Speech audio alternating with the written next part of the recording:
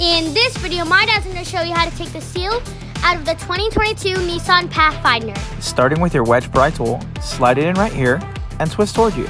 With your screw end, take out the Phillips number 2 screw and put it in a safe spot. Slide in your wedge pry tool right here and twist it to the left to open up the top of the door panel. Starting on the outside edge, peel the panel back and continue to do the rest of the panel. Grab this plastic boot and get it out of your way to expose your gasket seal. With your hook tool, slide it in at the end of the seal, pull up, grab your seal, and put it in a safe spot.